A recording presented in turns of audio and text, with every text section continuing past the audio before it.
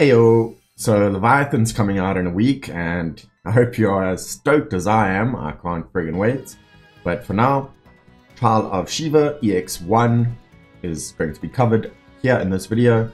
And for me, I don't really have really good magical fire DPS. So actually, I brought a pretty weak DPS to this and still managed it. Zac with Ifrit Sword from the Ifrit Summon. And then I also brought his Stream Guard, but I only have one copy at level 80. So if you don't have strong magical fire DPS or a newer player, should still be doable. As for recommendations, Aerith with her Egg Wand is really good. Barrett's Solid Bazooka or other magic attack debuffs are great. Zac with his Stream Guard is one of the best weapons you can bring to this fight. Lucia with Rose Musket is also very nice, and then Matt bringing Core Defender is great, or anyone else with AoE magic defense. Special shout out to Nameless for the stream phase in this fight. It can be really useful with the 2 ATB Telluric Fury ability. Other than that, the recommendations that I have in general for the fight are to bring the duo summons, Ifrit and Bahamut, to raise your fire damage, and then Ifrit summon itself to do a bunch of fire damage. And then you want an AoE magic defense weapon, so something like Bandage Sword, Core Defender, Sleek Collar. You want a single target cure, can be pretty useful. Obviously you want fire damage in materia and weapons.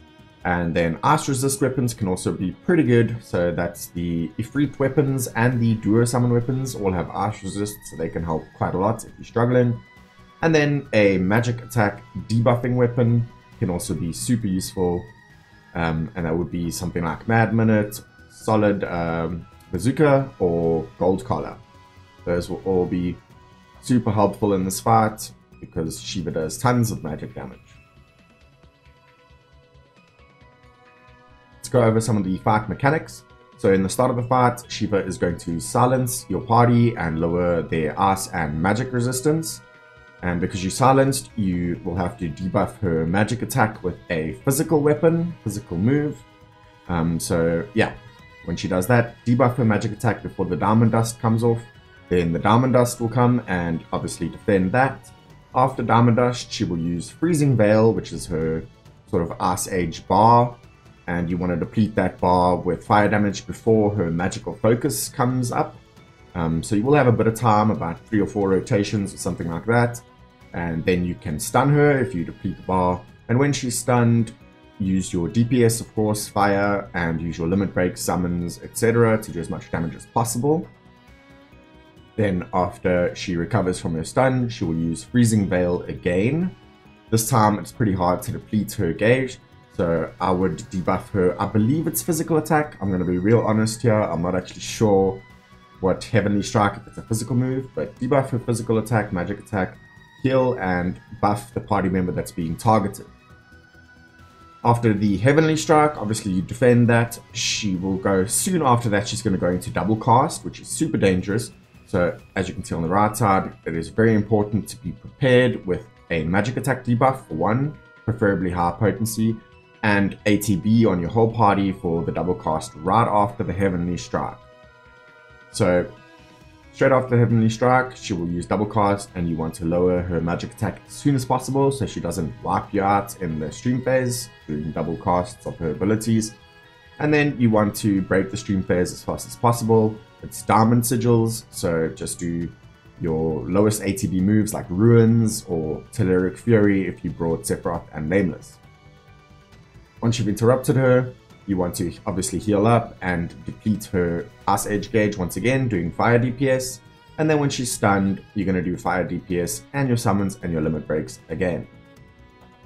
For the final push, she's going to go back into the original rotation, so silence plus ice and magic defense debuffs on your party.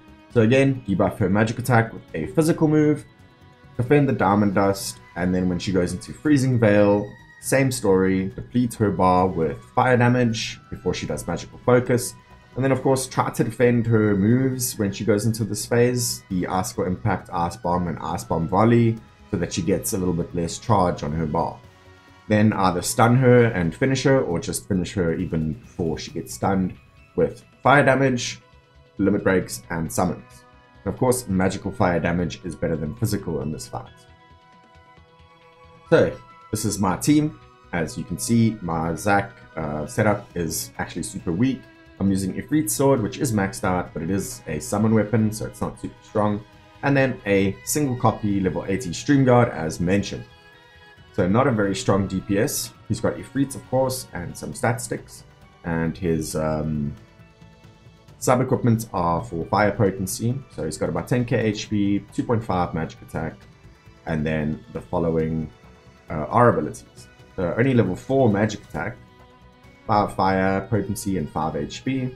Nothing crazy, actually pretty weak all things considered. My Barret is got this new outfit, which makes him super chunky, 12k HP. Also brought Solid Bazooka for the high potency magic attack debuff, which is super useful. And then the level 4 version of the duo summons to raise my fire damage.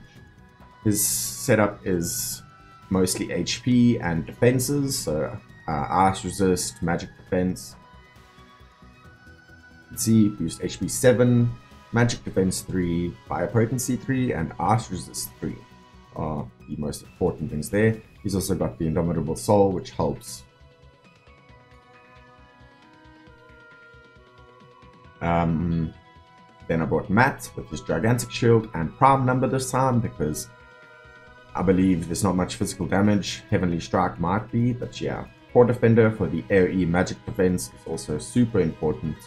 Fire Materia to do a bit of extra damage. And then I prioritized heal, HP, and ice resistance on Matt. So 9k HP, 2.3k heal.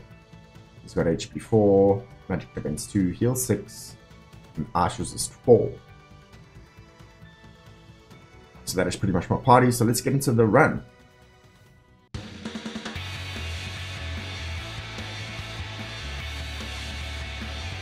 So as mentioned in the breakdown, you want to debuff her magic attack at this point with physical moves because your magical moves have been silenced. And then defend the Diamond Dust.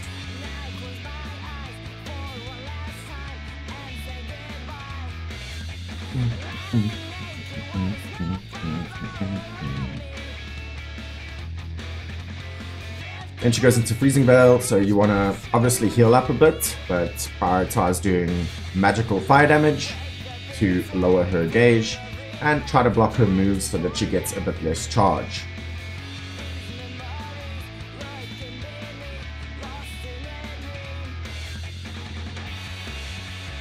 So as I mentioned in the beginning, you have about 3 or 4 rotations of her moves to complete her gauge. If she does end up getting Magical Focus off, which is the permanent undebuffable magic attack, you will probably die. So try to deplete her gauge before that. If she gets Magical Focus, just start over.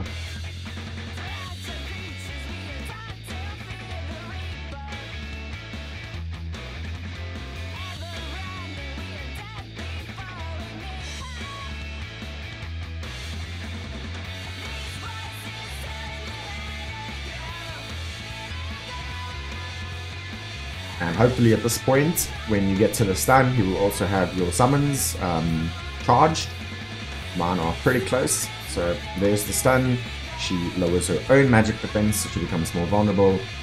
And you want to drop your limit breaks and summons during the stun. So I'm just doing a little bit more to get them ready. And obviously Crimson Flare first to make my Hellfire do even more damage.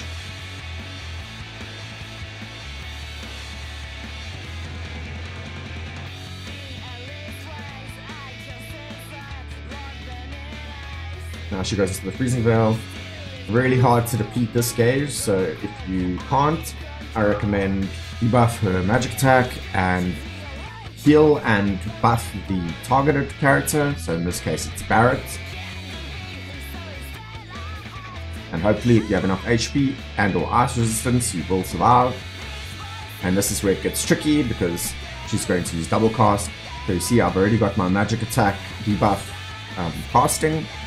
and I'm using Gigantic Shield, so if you have any defensive limit breaks, that will be really useful during double cast. She does tons of damage, and then just use your lowest ATB abilities to break her stream phase. So in my case, it is just Ruin.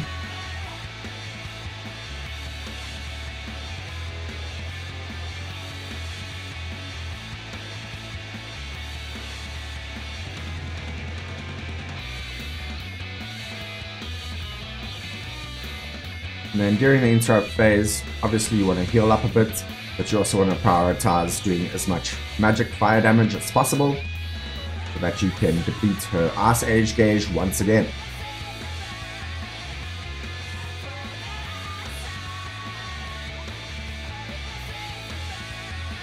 And then hopefully if your summons are high enough level, you'll have them ready again for the stun. So just rinse and repeat that.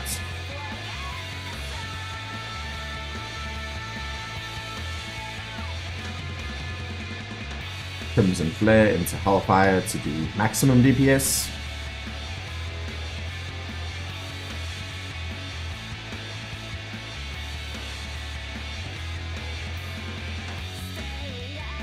And then she will go back into the original rotation. So silence and defenses down. If you couldn't defeat her gauge, just do the same thing. Lower her magic attack, make sure you topped up, and block the Diamond Dust.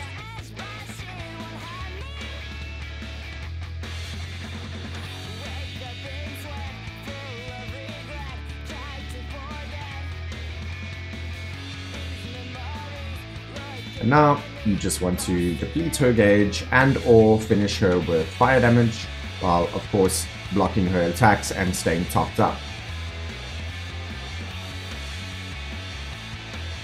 In my case, she was charging her Ice Age gauge a little too quickly, faster than I could deplete it. So it's just a matter of doing fire damage until my summons are back up, and then finishing her with my summons.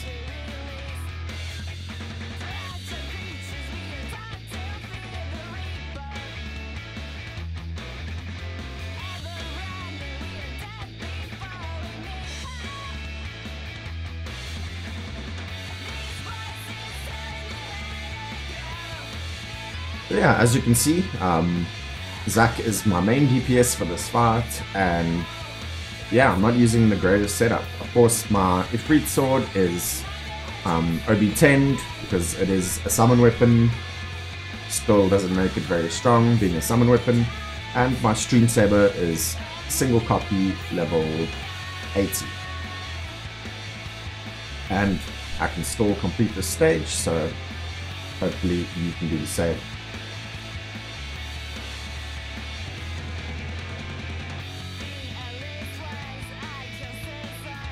Even though I couldn't complete the gauge at this phase, I now have both of my summons ready, and look how low she is.